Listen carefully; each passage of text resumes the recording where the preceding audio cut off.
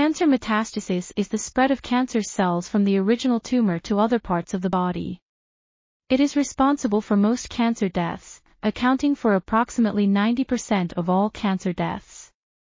Early detection and growth inhibition of the primary tumor have led to significant improvements in overall survival rates, but limited progress has been made in treating metastasis.